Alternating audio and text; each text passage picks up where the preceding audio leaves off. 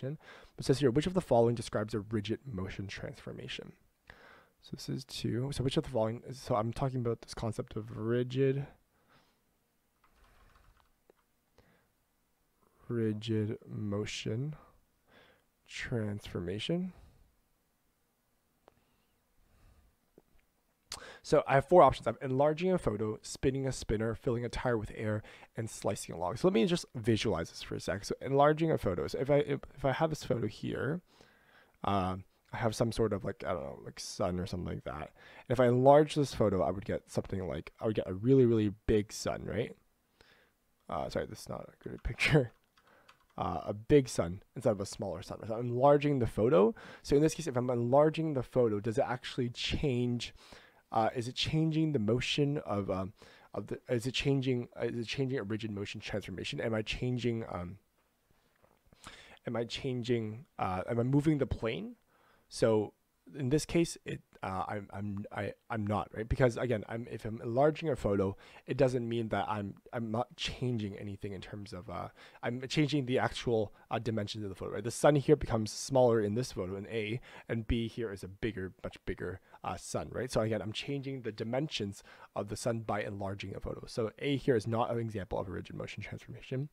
B here, if I spin a spinner, so if I look at, I'm actually a pretty poor drawer, so I'm so sorry about that. But let me do some sort of maybe this is a fidget spinner of some sort. If I'm spinning a spinner or a top or something like that, am I increasing the size if I'm spinning it in, like, for example, the clockwise direction? I'm not, right? I'm only changing the distance between the center and the outside of the length of the spinner does not change, right? It's simply just rotating around kind of the center. So this is kind of a circle. It's going to rotate around this kind of circle here. So in this case, I'm not changing the distance. This will always be the same, right? The distance from the center and from the middle of the spinner to the center is equal at all of these points, right? Assuming it's a perfect circle. Again, it's not a perfect circle, right?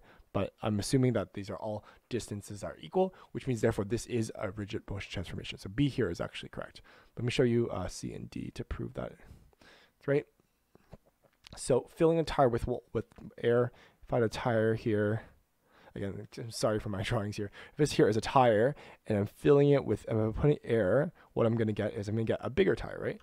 The tire is going to enlarge, and it'll have more air in it, right? So if I'm increasing the amount of the volume of the tire, then I'm increasing the distance, right? The distance between here, or sorry, the distance between the center and the end of the tire is, this here is smaller than this one. The center of the tire, and this one is larger, right? Because it has more air in it. So it increases in radius, increases in diameter. So it means that this here is not an example of rigid transformation.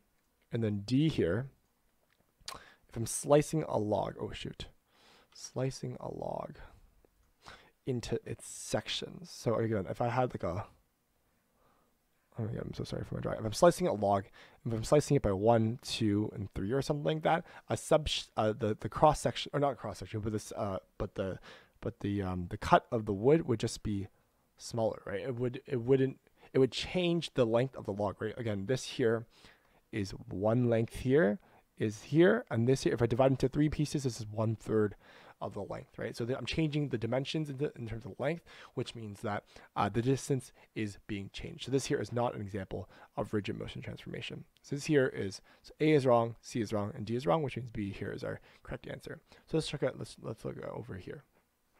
So rigid motion transformation is also called isometry, and a term that describes moving the plane such that the relative motions of the points and distance stays the same, right? Again, here, this is an example that stays the same.